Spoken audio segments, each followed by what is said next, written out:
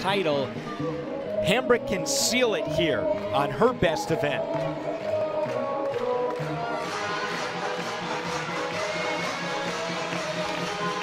Opens, big double tuck. Just had too much juice in the tank there. This is an athlete that her biggest problem is controlling her power, which really is a good problem, especially this early in the season. Hambrick, now a senior, is such a fan favorite in Fayetteville.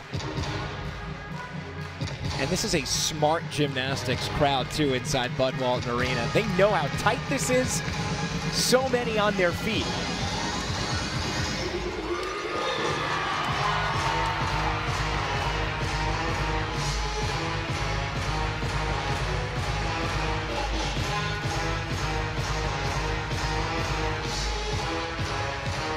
She's an athlete that did all around every single meet last year, and speaking with head coach Jordan Weaver, that's what her vision is for this depth, is for athletes like Kennedy not to have to compete all around every single weekend so they can be as fresh as possible at the end of season.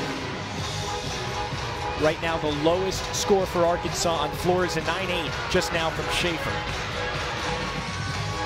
A 9.675 seals the all-around win for Kennedy. Just had to stay on her feet there, and she did.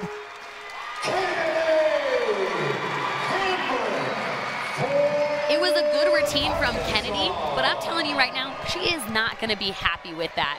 She bounced out of her first pass, and she's an athlete that tends to be tough on herself.